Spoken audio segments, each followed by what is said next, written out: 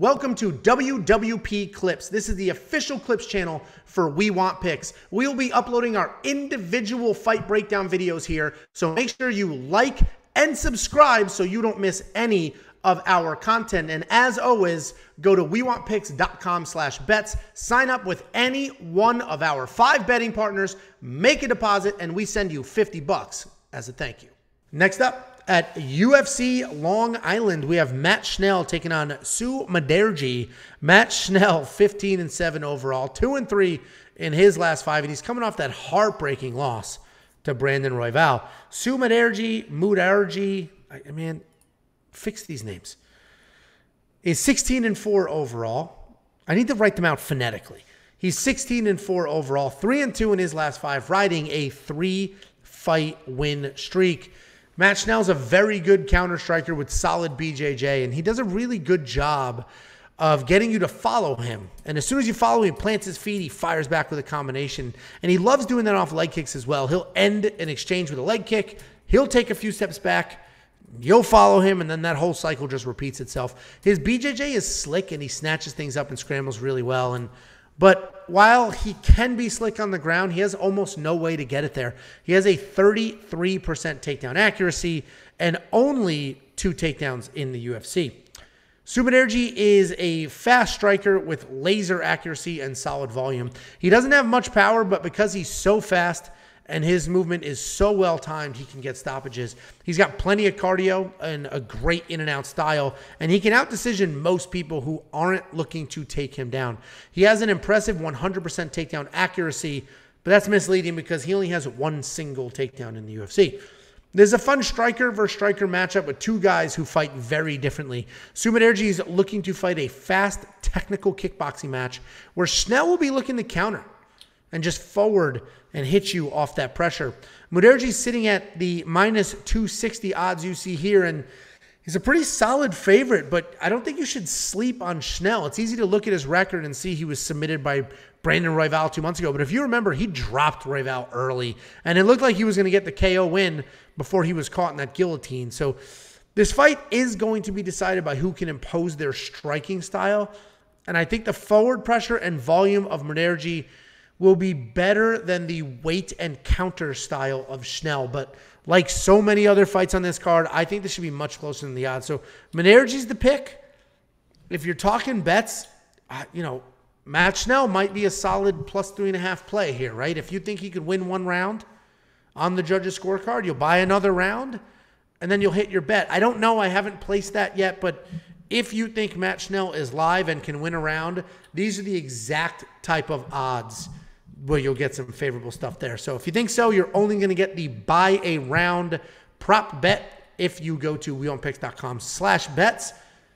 5 different partners. BetOnline is the one and only partner that offers that. And if you want to sign up, make a deposit, we will send you $50 as a thank you. What do you think, Jakey boy?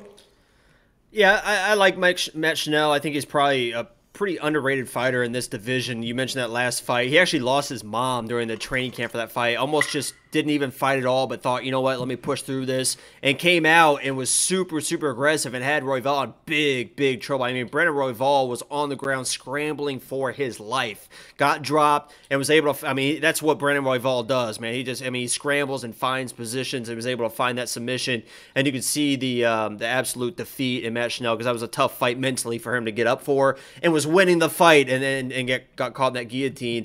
I kind of see this the same way as the Ricky Simon Jack Shore fight, in the way that Matt Schnell is not going to win a 3-round decision versus Sumudaerji. Sumudaerji? Is that good? Will that not get me canceled if I say Sumudaerji? Is that good? Is that close enough?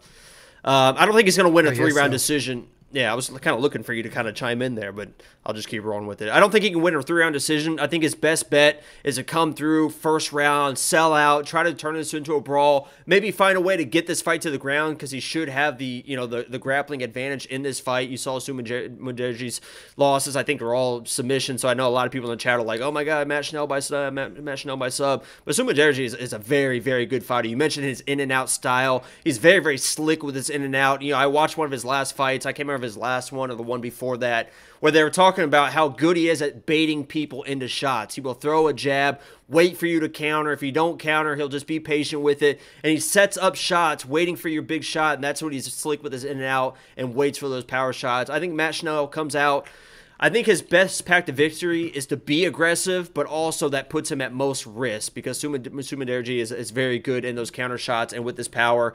And I just see Matt Schnell coming across, being aggressive, and Sumudaerji just knocking him out, unfortunately. So I'm Sumudaerji all the way. I think I have him in my DraftKings as well. He's one of those high-value guys.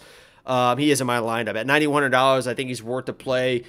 He should be the better striker in the matchup, and I don't think the fight gets to the ground where Matt Schnell could shine. So I'm Sumudaerji all the way in this matchup. I think he finds the knockout. Unfortunately, I'm a big Matt Schnell guy. Just a tough matchup for him.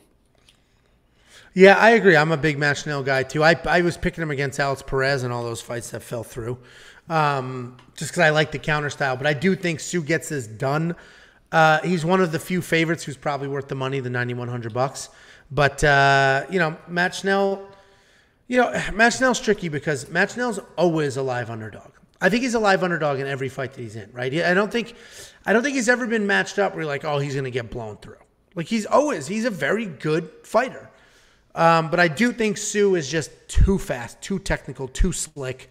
And I think he gets this done. So I'm not going to bet him. If you think Matt Schnell can win a single round, that bet I mentioned earlier, you're going to get some solid odds there. But I will probably do the $9,100 in DraftKings. Because, again, not a lot of fighters I like at these price points. And he is one of them. Monkey Knife Fight Strike Line, I think it's more and more. I think this fight goes a little longer. I think they'll be touching each other. And it is counter striker versus solid offensive striker. So hopefully they're not just staring at each other because they'll both be trying to set traps left and right. I think I do think they'll engage quite a bit, and I could see a more and more Monkey Knife Fight. What do you think? Plus 130 and that plus 3.5 for Matt Schnell. I don't love that value, but if you want to play it, hats off to you. Plus 130 coming down from plus 220, and all he needs to do is win one round. That's actually not bad at all. I think he gets knocked out. Anyway, you guys want $50? You know what to do. WinPicks.com/bets. Bet what? Oh yeah, you picked Sumudaerji. I kind of jumped down your throat there. Sorry about that. I apologize.